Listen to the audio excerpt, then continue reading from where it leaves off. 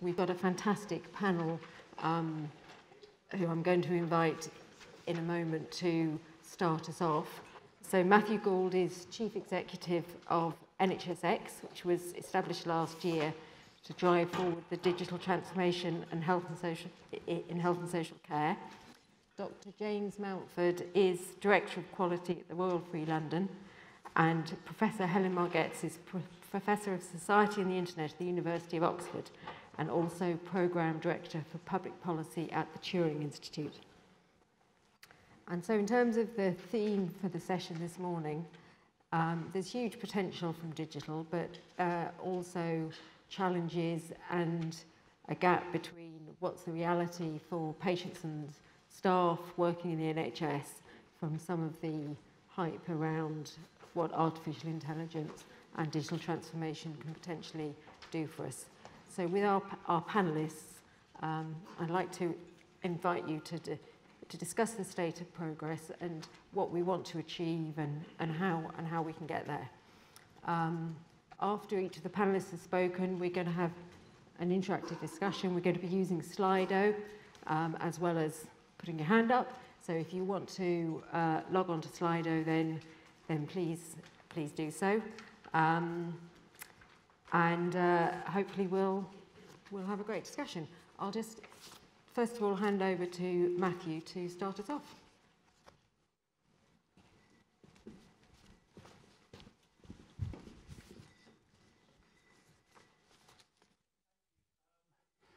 When I was a teenager, I always thought it would be really cool to end up as the leader of a cult.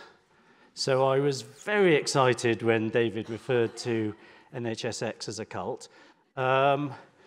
But having got over that initial moment of excitement, actually, I don't want NHS to be a cult. And there's something very uncult-like about what it is and about why it was set up. It was set up 8 months ago. I published a blog yesterday setting out what we've been doing in those 8 months. But actually, at its heart is a really straightforward notion, a very uncult-like notion, which is one of the issues which has been getting in the way of getting technology right in health and care has been the fragmentation of levers into all sorts of different bits of the centre. And fundamentally, NHS is about pulling those levers together. We are both part of NHS England, NHS Improvement, DHSC, so we can align policies and budgets and programs and standards and so forth all in a single place. And to be clear, we are very keen that what we do and anything we support should be supported by evidence. It's why we are setting up an analytic unit precisely to do that. It's why we're helping to fund NICE's digital evaluation work, precisely to do that. And one of the things I've realized in my time in the job is it's not actually the technology job I thought it would be. It's really a system job. It's about sorting out, it's about deconvoluting some of the if that's a word, some of the systems that underpin and support the NHS and social care as it tries to make use of technology. And the more I've done the job, the more I've come to the view that if we can get those underlying systems right, slightly more banal, slightly more pedestrian, actually the innovation will then happen on top of it. Because one of the things I've become really clear is that the NHS doesn't have a problem with innovation. Every bit of the system I go to, every trust, every hospital, every GP surgery is filled with innovation, people doing things, brilliant, committed people doing things in new ways, creating new ways of doing things. And we need to get the platform right so that innovation can flourish. So we've been doing a bunch of things, and I wanted very quickly to start off with just explaining some of the things we're doing so you get a sense of where our efforts are. Firstly, I wanted to start with the people side, because ultimately, actually, getting the technology right isn't about the technology. Lots of the technology we're talking about is not cutting-edge, dramatically exciting technology. It's actually quite, in other sectors, very standard technology. It's about making sure the people are on side, the people have the confidence and the skills, and that the systems are supporting them. So I'm really keen that what we've called the soft stuff, but actually isn't that soft at all, giving people the skills and the confidence they need is an area of real focus for us. And we're working with HEE to really scale up the work we're doing on digital-ready workforce, and that, which is our term for all that agenda. And crucially, it's not about just the tech people in the system. I think there are a lot of people working in tech and data and analysis. I think we need to do a much better job with them in creating professions so that they have the support and the training and accreditation and kudos that they deserve and need. But I also think it's about the leadership. It's not just about the CIO and CCIO. It's about the chief executive and the board and the director of medicine and the head of nursing and so forth. And so our people work needs to focus much more widely. It's also not just about giving skills, it's about trying to hear from the front line and incorporate the views of the front line, which is when I started in the job, I spent a month just going round as much of the NHS as I could, listening and seeing what the ground truth was. So there's the people side. The second thing is we are starting a project which broadly call What Good Looks Like, so that we set out clear, simple criteria for different sorts of provider in the system and in social care about what good and outstanding look like in the use of digital technology now and our best guess for a few years in the future. So that there is hardwired into the way the system does things, the improvement methodology, CQC inspections and so forth, but also collectively a sense of what it is we ought to be doing. And allied to that is another piece of work which sounds incredibly banal, but I actually think is rather important, which is giving clarity around who pays for what. Because one of the things that I think has happened for good reasons, with good intentions, is there's been a series of windfalls from the centre, which has, I think, accidentally had the impact of disincentivizing planned long-term investment in the underlying systems and technology and networks and hardware that are needed. So one of the things I'm really keen we do over the next few months, all of this, by the way, co-created with the system, not imposed from the centre. So we'll be launching a big consultation and trying to make sure we really have talk around what the answer is, but creating clarity around who pays for what, I think, is key. We've got a big piece of work around standards, open standards. We want to have a catalogue of open standards, whether it's technical standards so that systems can speak to each other, or standards around how things are described, whether it's sort of medicines or dosages or whatever it is, so that across the system information can flow between systems, between different types of providers, because the systems are talking and things are being described in the same way. Another thing we're doing is I'm soon to announce the appointment of a commercial lead for NHSX, because one of the things I've been struck by is across the system you have providers making big negotiations and purchases once in a generation across the table from providers who are doing these sales every week, and it's an asymmetric relationship. And so I'm keen to try and ease that asymmetry by creating a small function at the centre, working very closely with NHSD and NHSE and others to make sure that we think about what should be negotiated and paid for nationally, what should be negotiated nationally but paid for locally, and then what we expect providers to buy themselves, what help we can give them to make sure we get that right. The Secretary of State, we'll hear from later, has announced the next chapter of our provider digitisation programme, building on the global digital exemplars, is a new programme called the Digital Aspirant. So a programme to help those who weren't part of the GDE programme get to a greater level of digital maturity. One of the things that I'm really keen we do in that programme is show that the governance associated with these programs can be really light touch. There's a minimum we need to do to assure that taxpayer money is being well spent, but in particularly bits of a system that don't have huge bandwidth to devote to this stuff. I want it to be spent on getting the substance right, not on filling out endless reams of paperwork from the centre. So getting that right will be really key. And then just to say, we are also working, part of our remit is emphatically in social care. So we've set up a team to look at what we can do in social care. And crucially, I think, again, the focus needs to be on standards so that information can flow between health and care and in the sector. So we can try and break down some of the silos between the two.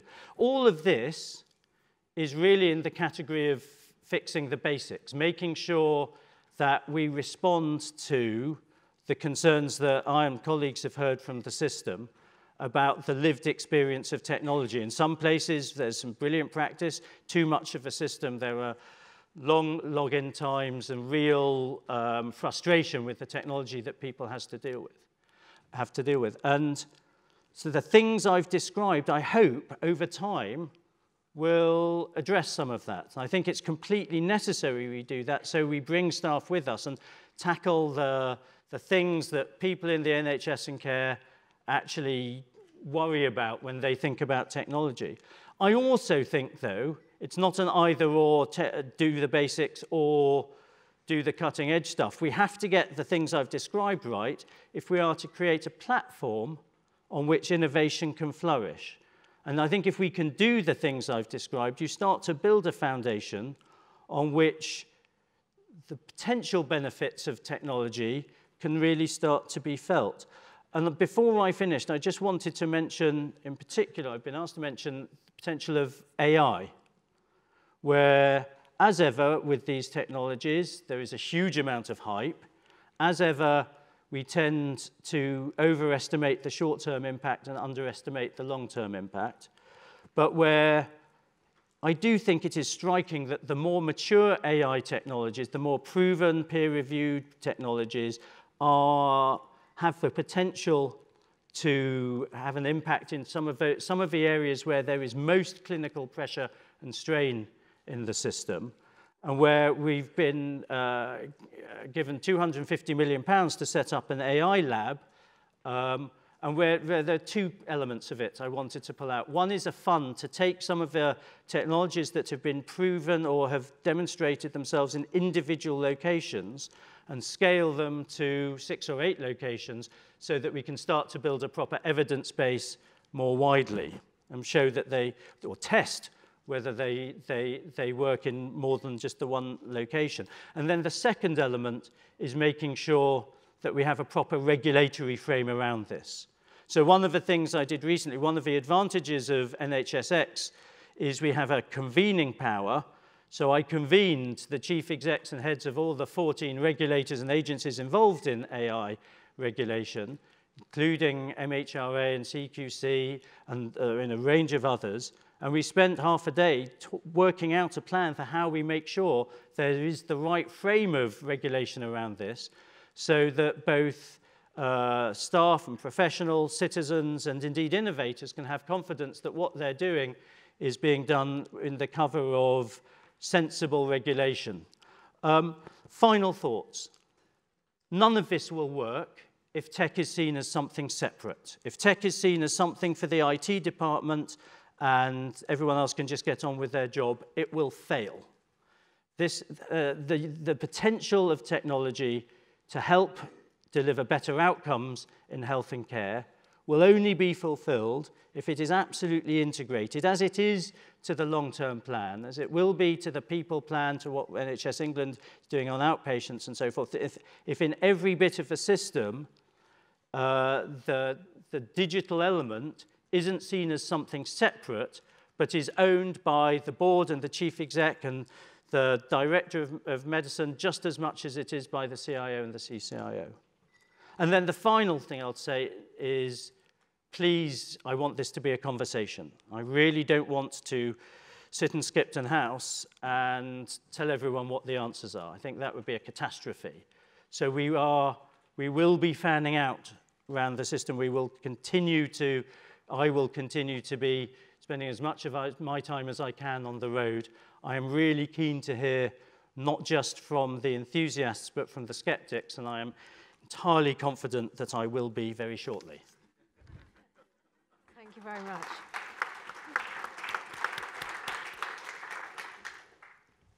James, do you want to share your reflections? Thank you. So I look around the room, which does seem to get bigger every year at this event, and I see lots of Tara in the front here who know a huge amount about digital, so I'm looking forward to getting a good conversation going. A couple of things struck me from a perspective on the ground at the Royal Free. So I guess picking up, Matthew, on your points in particular about tech not being separate and people. So I want to talk a little bit about utility, bringing benefit, meeting a need. I want to talk about timing and the link of digital into some care redesign and improvement work that we're doing. And I want to talk about patients as well as our staff. And I guess so we are one of the first wave of the global digital exemplars, and there's some digital stuff that's quite new that we are, I think, seeing great benefit from and rightly proud of. But equally, if any of you have been a patient at the Royal Free recently, or I was just saying to Matthew, a couple of his relatives work at the Royal Free, and the daily experience is not necessarily compatible with the status of as a global digital exemplar. So getting the basics right is really, really important. How is this useful to our caregivers?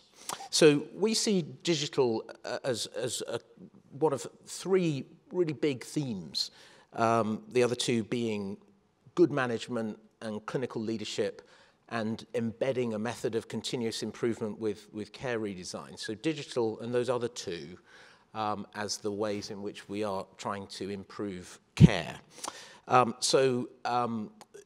You'll find we're in the process of upscaling much of the digital across our hospitals. We have several and they're at different stages. People now are able to go to their clinic and have all their systems working within a minute rather than 15 minutes early. You have to go in order to fire up 12 systems and 6 different screens, and then you code your notes 4 times, one for the letter to the GP, one for the patient record, one for your research database. So this type of integration, to your point about standards, one of the really big things for our staff is about a single sign-on. So you tap your card and that signs you into all the things, and that's partially there, it's not fully there.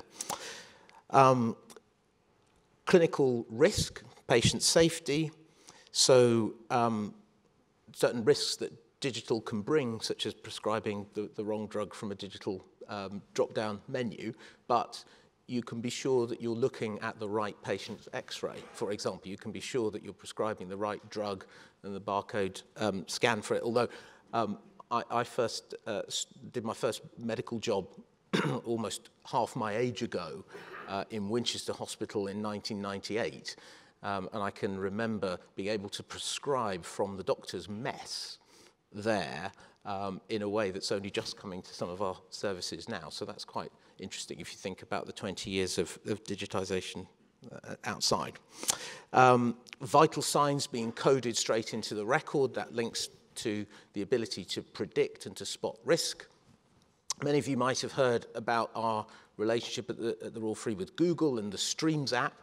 So the Streams app looks at one condition, acute kidney injury, which is essentially the marker for it is a biochemical disturbance. And that's all about getting it's not actually AI, that's about getting the right information to the right person so that that condition can be prevented, or at least further progression of it can be prevented. And you get the rather nice situation where the renal registrar through the Streams app is reviewing the patient before the home team might know that there's anything wrong. So that's an example of meeting a staff and a clinical need. The information is sitting there in our results, but previously hasn't been available to care for the patient. So that's now flagged to the mobile phone of the relevant clinician. So we're trying to stop wasting people's time and stop wasting their spirit through better digital. Another thing we're doing at the Royal Free is redesigning pathways, and we have these things called clinical practice groups, which are redesigning pathways for our big pathways of care, so hip replacement, a standard birth. We do a lot of hepatobiliary work, so about 70% of our clinical volume is going through the clinical practice groups, and one of the things we're doing under the GDE is digitising those pathways, 20 in the first instance. And if our orthopaedic chief was here, he would tell you, and you know they're a pretty hard crowd to please, the way in which he's able to order a set of pre-op workups and plan to the admission is now literally at the touch of a couple of buttons, whereas previously that would take him 15 to 20 minutes. But the really important thing, I think, is about digitizing this at the point at which you have had your clinical teams redesign the care to the new pathway that you want. So if you bring in the digitization before you have got the momentum and the agreement around standardizing the pathway and embedding a method to improve it, then you could be really stuck, because what you'll do is, rather than hardwiring in the things that you make it easy for people to do the things you want them to do, you hardwire in the variation rather than taking it out. And I mean, the thing which is most spectacular to me actually around this in dermatology, and this is your example of simple technology actually. So we still have access challenges, but dermatology spots, we have a high volume, and the waits used to be in the 30s, 40s of weeks, and they're now down to 4. By changing the pathway, this was patients in consultation with the staff who are doing the pathway coming up with these ideas, and if you're referred now, rather than come to clinic with your spot, you go and see a medical photographer. Perhaps in future you can just take it on your own phone, and then that is reviewed, and the number of people who actually go to a clinic is now only 1/5 of what it was before. So that's a kind of magnitude of improvement that I find just staggering. A couple of things about patients. So, and again, on the theme of simple technology. So we've been working with an outfit called Care Opinion. I don't know if anyone's in the room from there, but what they do is they essentially take feedback and promote conversations. It's all web-based between clinical teams and the patients who are looking after them. And we've done a pilot in our neuro rehab unit, which we want to extend, but the richness of this qualitative feedback, so the patients are commenting, the staff can clarify, they actually measure the uptake in the number of conversations that get created, and then those conversations get put into the team meetings and into the pathway design work that they're doing. And I think, if you offered me a binary choice between ratings, quantitative ratings, and this sort of dialogue, so you can only have one or the other, I would take the dialogue every time. So I'll probably stop there. There are loads of challenges. Not all of our staff are at the same level on the adoption curve. Many people feel slowed down rather than sped up. Probably everyone knows, about the link between burnout and digital. But I think, I feel like we're in the foothills, but we're on the way. And I guess lastly, I totally agree with Matthew's point about just the link into wider operations. So when we no longer talk about digital is perhaps the time when it's really come of age. Thanks very much, James. And Helen, if I could ask you to give us a perspective from outside the health bubble. Sure. So I'm not a health specialist, I'm a political scientist actually, so I was very pleased to hear Nigel Edwards utter those words earlier, but I do realise that anything I say is going to be treated with suspicion. But I am an academic researcher who's always focused on the relationship between government and digital technology since the days when that was really quite a sad and lonely thing to do because nobody was interested in it. And I'm sure the same, I know the same was the same in healthcare as well. And when the latest generation of data-intensive technologies came along, machine learning, agent-based modeling, and what has come to be called AI, although that is quite often referring to some kind of snake oil. So we do have to be careful with that, although the Turing Institute is now the National Institute for AI. So of course, we do use that, we use the term while having a bit of a health warning on it. Anyway, when this latest generation of technology came along, I was very keen to try and think of ways in which government as a whole could have a better relationship with the latest generation of technologies than it has with earlier ones. And I wanted to share a bit of that experience to see if it was of interest here. I should say before I start, just to reinforce the point that Matthew made about seeing technology as something separate. Nothing that I can say about kind of things that we are doing, the things that we are working on with policymakers outside health, can have any relevance unless there's domain expertise.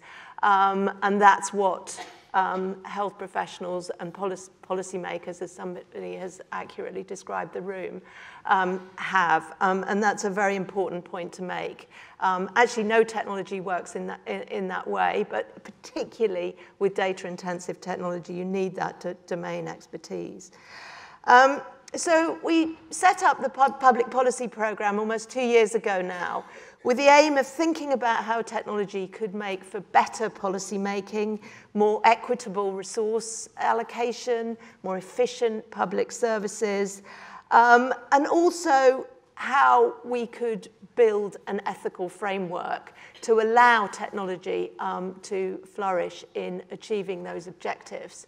That's because before we started, we went around government talking to literally hundreds of policymakers across departments and agencies to find out what they were interested in and what they were worried about with the idea of data and technology. And at least half people's kind of interest and concern were about the ethical, moral, normative issues of using data and using technology. And we felt that that was very important. There's a real sense, and this partly comes from the engineering world, the idea that ethics is a sort of something to stop you doing things. And I think it's certainly in the engineering, maths, computer science world, it is really important to sort of reinvent ethics and the idea of an ethical framework as something which facilitates and which allows things to happen in an ethical way. One of the things we discovered early on was the possibility of read across here in this area, that there are sort of generic things done in policy making and service delivery that AI can help with. And that is perhaps why there's a read across from outside the NHS to here. I'll give you an example of that. British government, as most governments really, thinks about things in quite a siloed way. And we discovered that in BEIS, the Business Energy Department, they were thinking about how to identify people at risk of fuel poverty. And their automatic sort of way of thinking about that was to go somewhere else in the department and use a model, a predictive model, which came from the need to identify startups with a potential for high growth.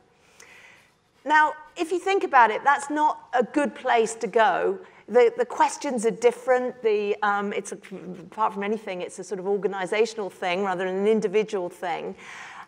Yet, lots of agencies, including in the NHS, are working on good, innovative ways to identify vulnerable groups. So DWP would be doing that to identify people at risk of food poverty, of not having enough food. Communities and local government department is looking at ways of identifying who's vulnerable to homelessness. At the Turing, we have a project on modern slavery, looking at, with the Home Office, looking at where people might be vulnerable to exploitation. So that's something that a lot of agencies want to do, and it's something that predictive models might be able to help with.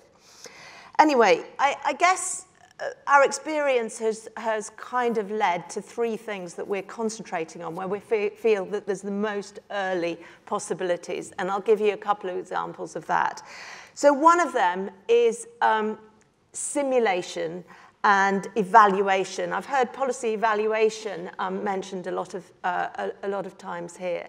And I think methodologies which involve agent-based modeling, a methodology, after all, that has a very, very long history in economics, goes back to the 70s, as indeed does AI in the expert systems field, but never worked very well because it was based on very small quantities of data, so it was really a kind of toy modeling system, is something that can be used to simulate public policies before actually putting them into action and experiencing unintended consequences. It's a way of modeling that uses actual data rather than rules about how all the agents in a system are going to behave. We have a project working with police forces looking at how we can model the consequences of different levels of police resourcing without actually experiencing kind of basically not having enough police, which of course is another way of doing it. And has been tried, of course.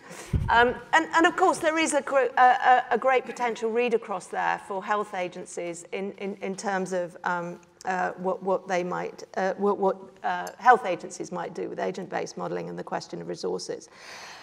The second thing is measurement, detection, and prediction, which is what you have the potential of getting from machine learning technologies. And after all, a lot of people say that AI is either machine learning or PowerPoint.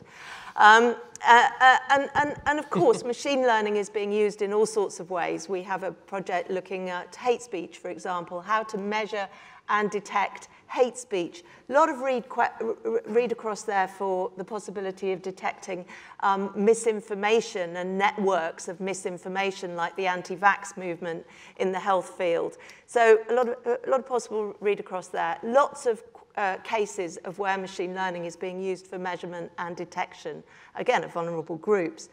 But then there's the question of prediction, risk-based models, which a couple of people have mentioned, to predict where things are going to go wrong or where things are going to go well.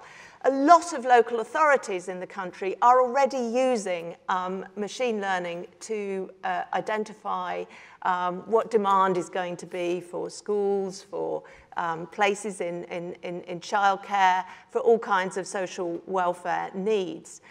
And of course, at the aggregate level, that's quite a non-controversial thing to do. But as soon as local authorities are told that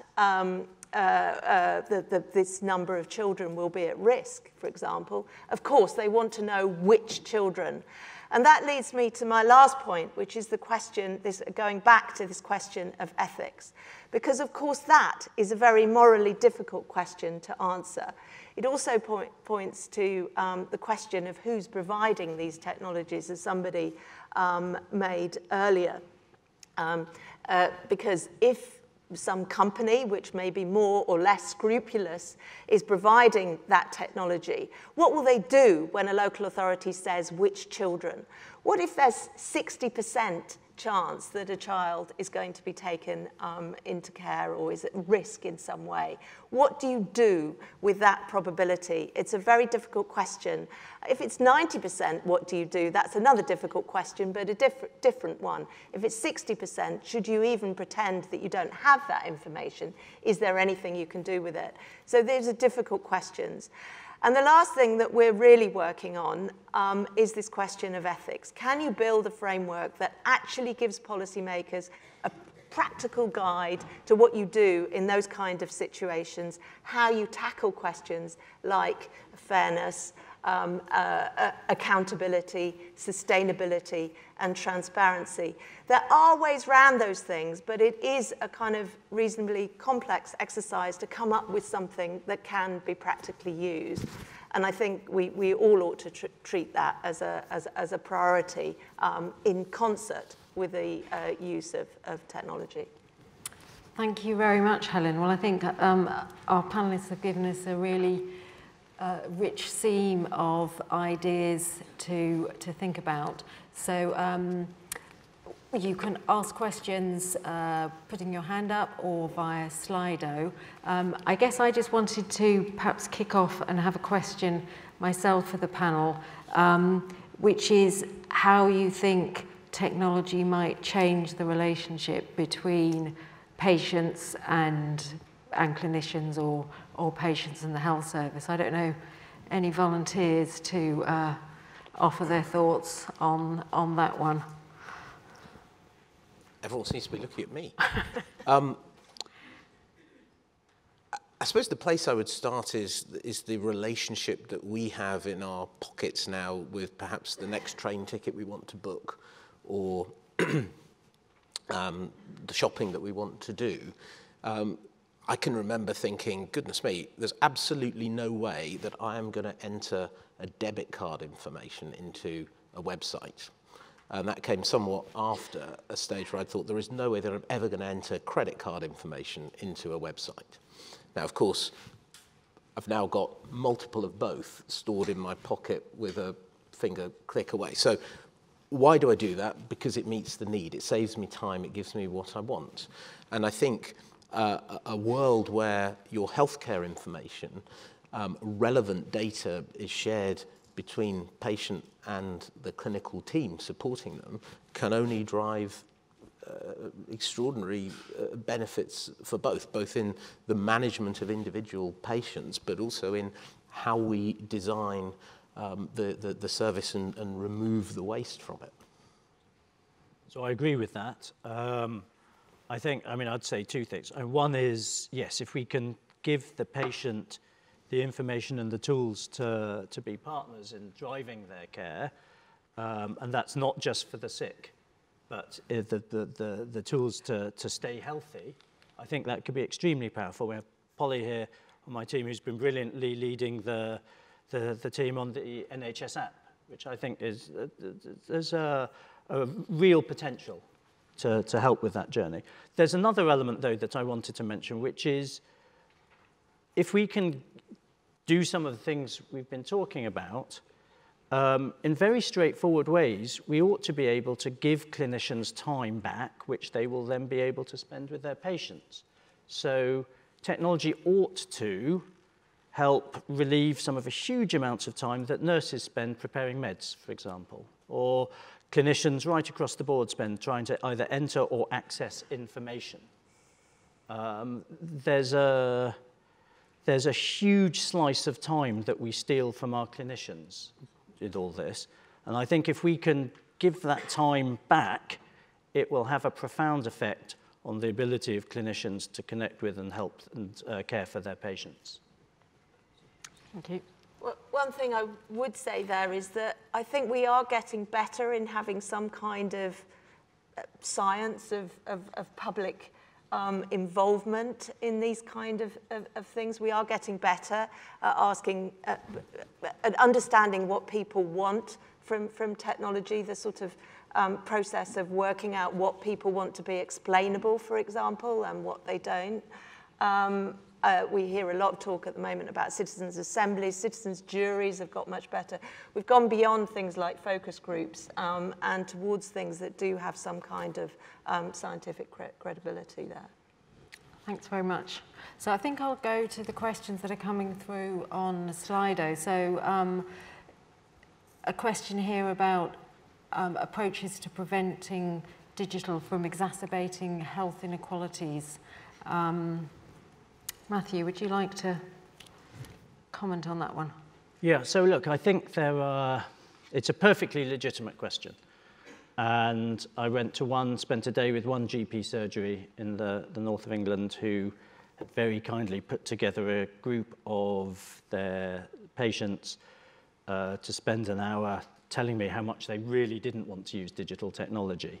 And it was actually extremely useful to hear. Because I think there are 2 points. One is the digital technology has to be accessible.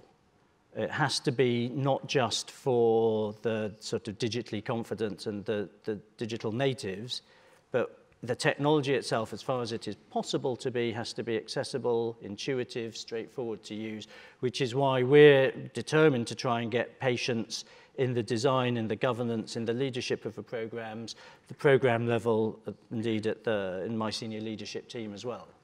But then also, I think we need to accept that not everyone is going to be able to or wants to use digital tools. So there have to be non-digital channels that are as good and as accessible. And that that shouldn't mean not doing the digital, but I think it means when you do it, you have to have accessibility absolutely front of mind and test what you do against it.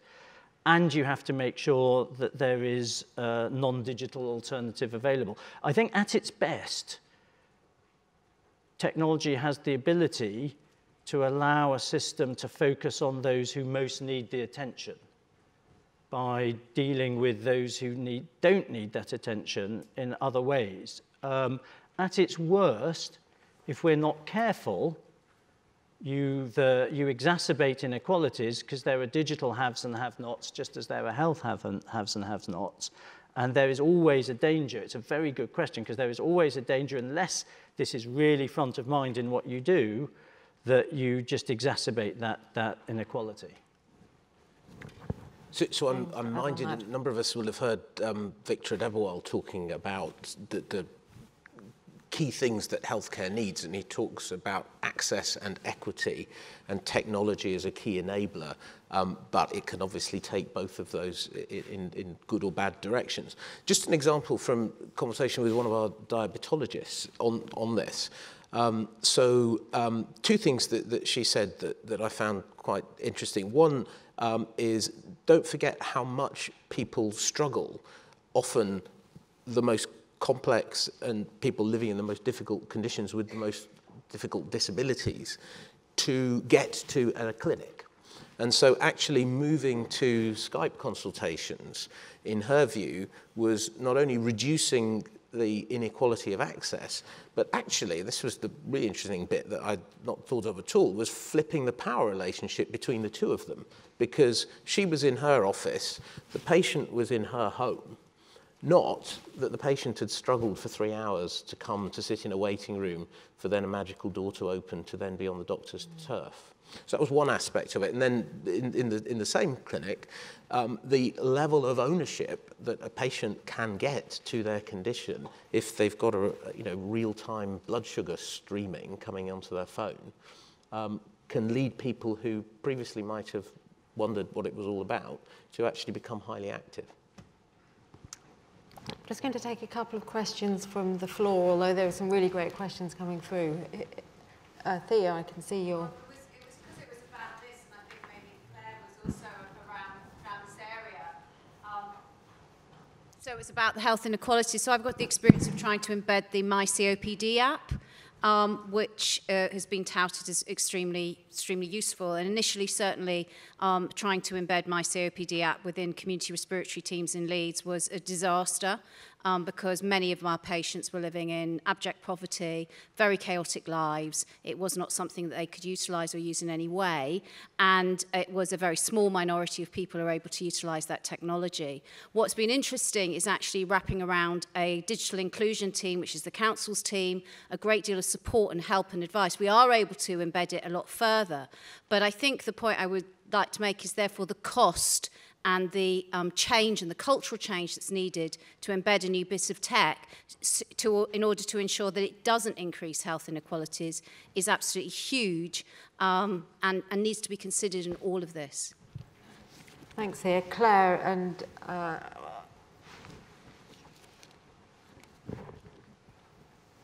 Thanks very much. I just want to make 2 points.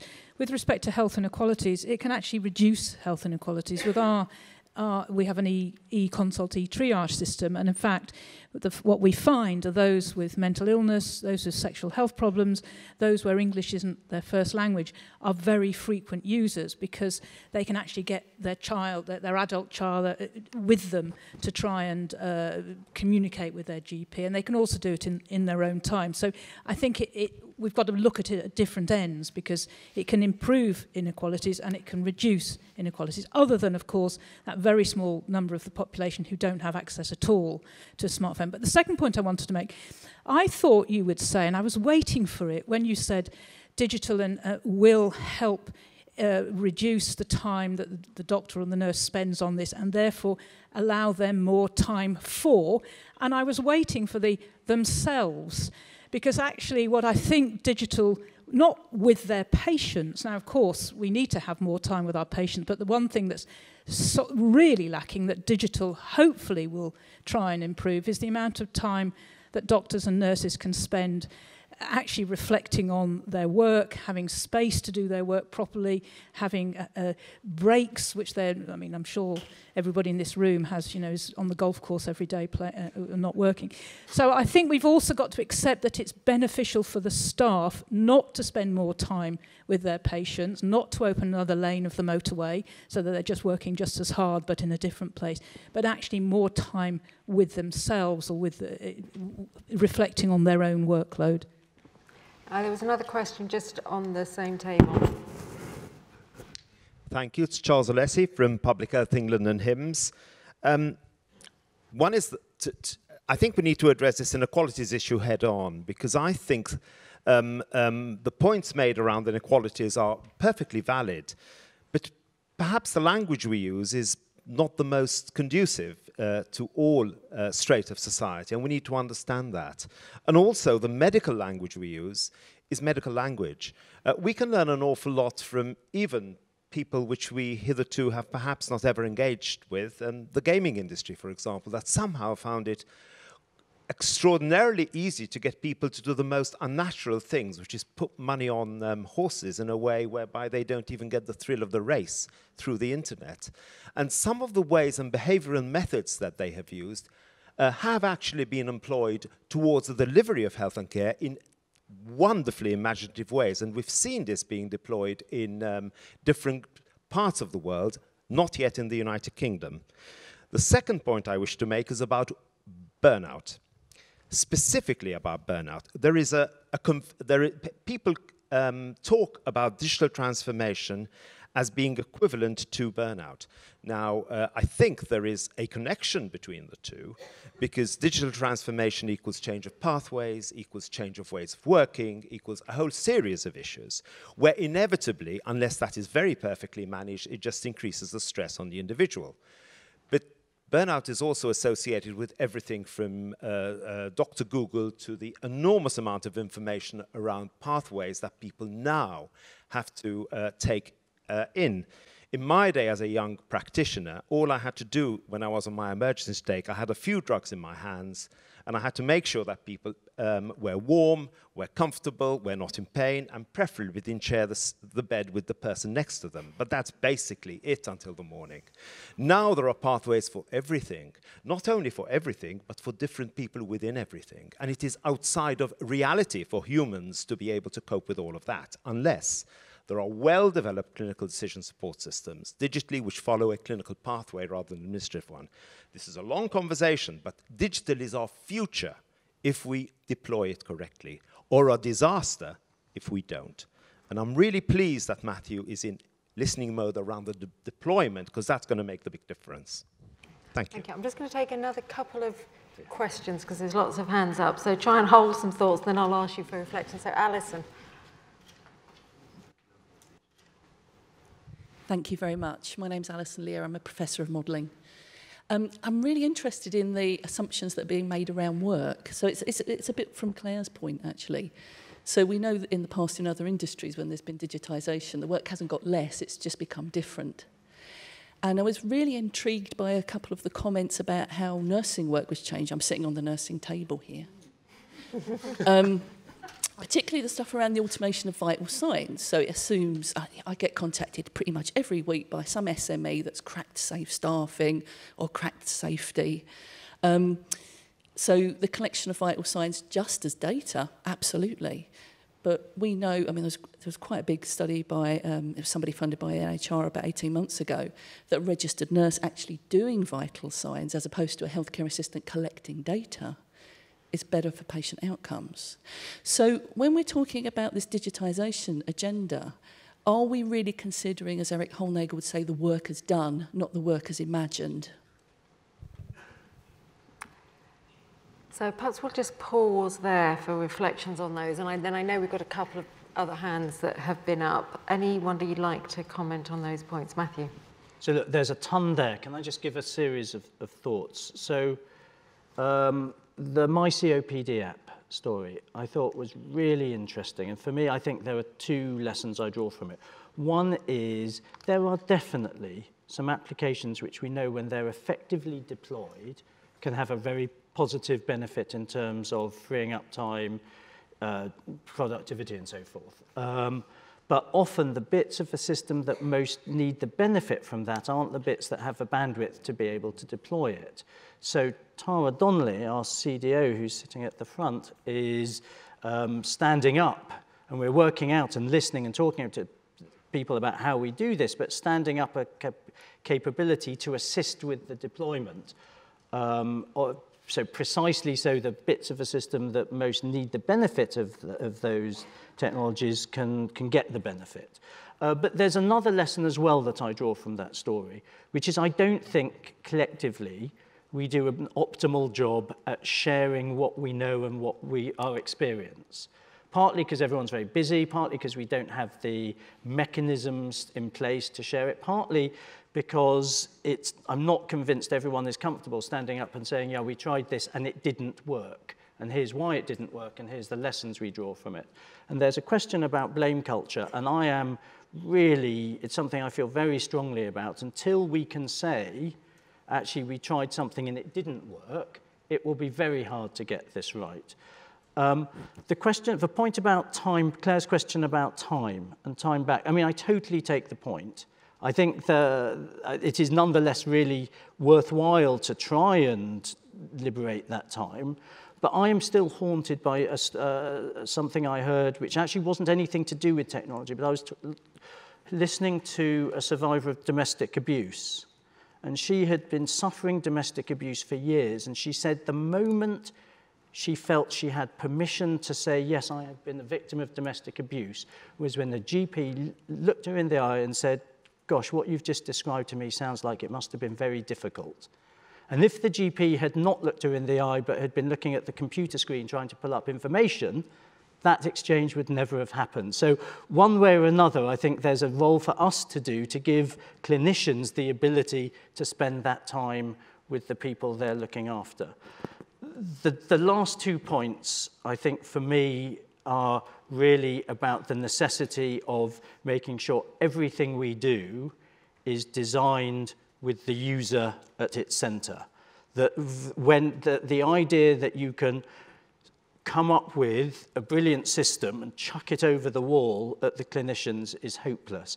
It has to be user-centered design. There are some, as Helen has talked about, there are some really good techniques and methodologies that have been developed for doing this.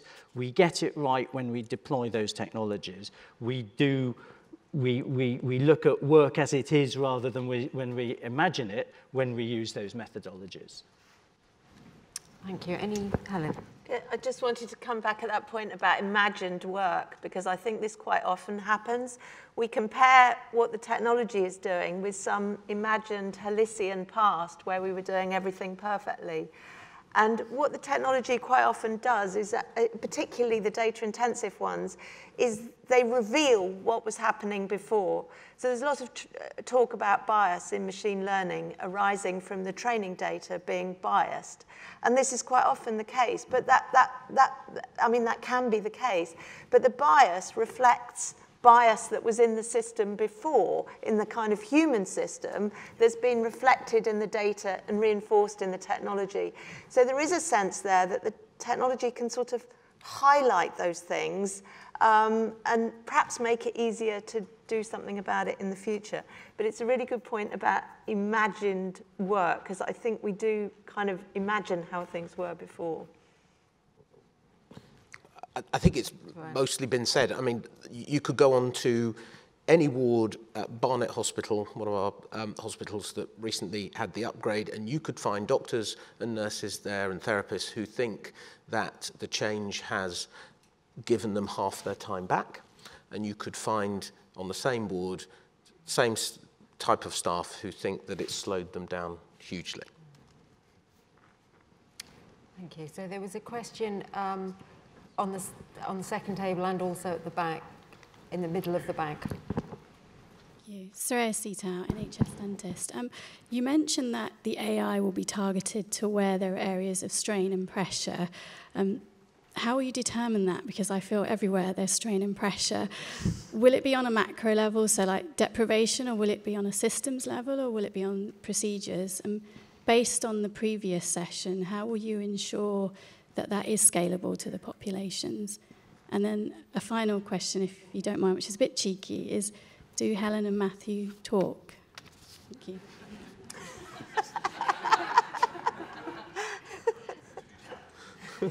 Shall we just... We'll just hear the other question, the other questioner, because you may also have multiple questions, and then I'll ask my panel to deal with it all. Okay, thank you. Eileen Burns, I'm a geriatrician in Leeds, and I work partly in Thea's organisation as well as in the Acute Trust and the community. So we have got quite good, I'm here, Matthew, we've got quite good systems that actually do allow me to see quite a lot of what's going on in other parts of the system. So that's a real positive thing. It's still clunky, it's still not as easy as we'd like it to be, but it's good. On the health inequalities front, I just wanted to flag up the issue of older people, who we know are the main users of health and social care systems. They're the group who are learning fastest, the biggest growing learners for digital, but there's still a huge amount of older people who don't have access to those technologies and are afraid of those technologies and really aren't going to go there. So I think we can see massive advantages in terms of how the system could work in a more integrated and effective way for older people. But in terms of the older people themselves being expected to use systems to book, for example, GP appointments, we need to just be really mindful that we don't disadvantage them. And then my final thing was, can we make all GPs, whether they're on System 1 or EMIS, all be on the same system? Okay, so a few different points there. Matthew, are you happy to kick off? Yes, let me start with the easiest one. Helen and I do talk. I mean, not so often it makes my wife nervous, but we've been working together in not just in my current role, but in my previous role when I was Director General for Digital Policy for the government. Your first point about how the areas that we're chosen to support for in AI with the fund. Well, it's an open fund with open application with two bits. One is a bit where we want to support innovation that has the shows real promise, but hasn't yet sort of reached a point of maturity.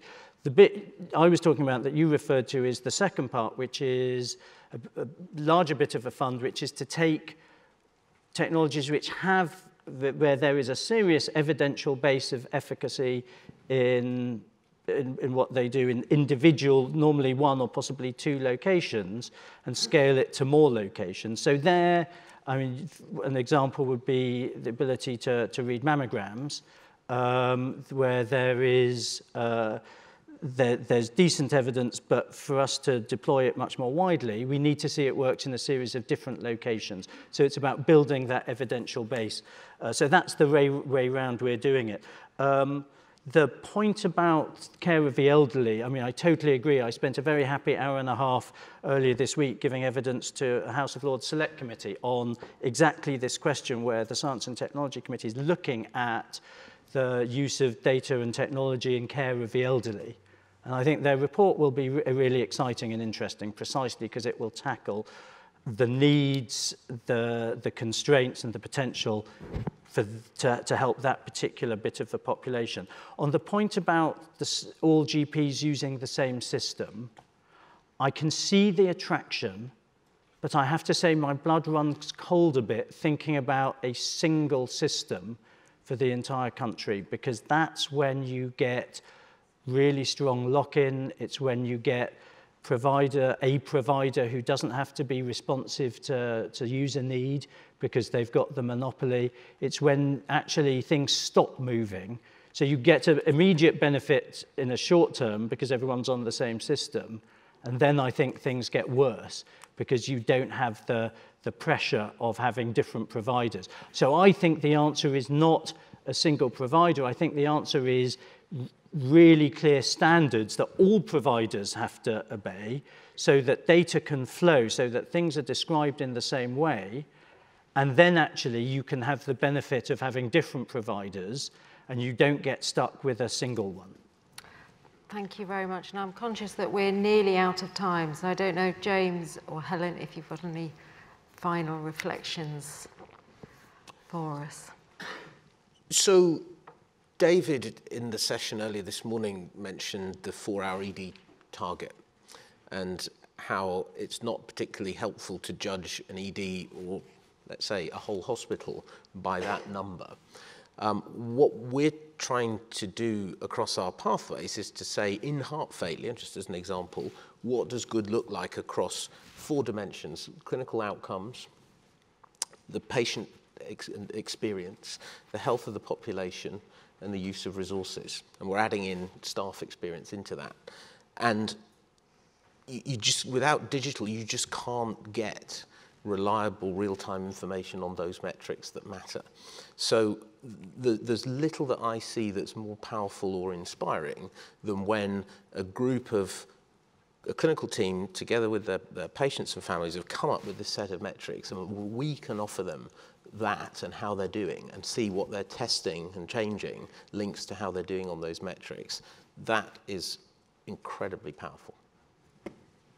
Thank you. Yeah, just to that last question, I think the question of whether elderly people are never going to use the technology, for example, that is an ethical question which does have to be built into the use of the technology. And it does come back to the ethical point. We have to break down ideas like fairness and say, you know, there's fairness in the data, which can cause bias, for example. There's fairness in the process, which would apply in this case. And then there's fairness in the outcome. We've got to be able to measure that outcome. And yeah, we have to confront that. Well, thank you very much to our panel. I hope you'll all join me